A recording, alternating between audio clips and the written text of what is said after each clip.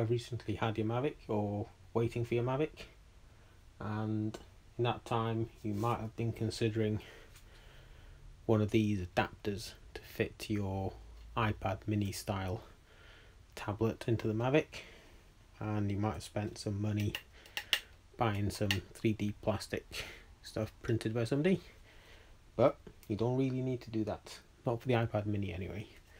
Put that one side. Here's your Mavic RC. As you notice, it opens quite wide, and you would normally have a cable going through here to attach into your smartphone. But what you don't notice, you can't see just by looking at it, is that it is just about wide enough to fit an iPad mini, and these slots in the sides help the mini fit into place very snugly so it doesn't come out. So I'll show you how to fit one. What you do need to do is take away this little sliding bracket, and an easy way of doing it is just a little pencil and put a little bit of effort.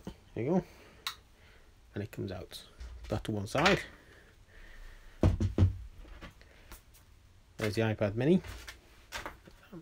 Here's the iPad mini. It looks like it will not fit, and that's because in reality it just about fits. So take the iPad mini, and the easiest way to do it is to slot one end in and push it on, and there you go. You've got the iPad mini nice and snug into the Mavic RC, and you could also get one of these small 12-inch long lightning cables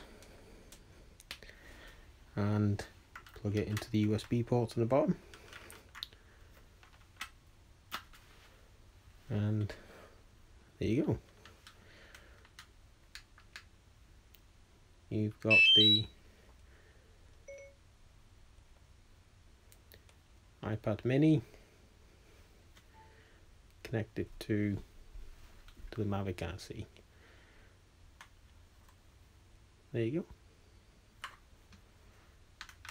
Saves you some money instead of buying the adapters, and maybe a tablet holder for the Inspire as well. So there you go.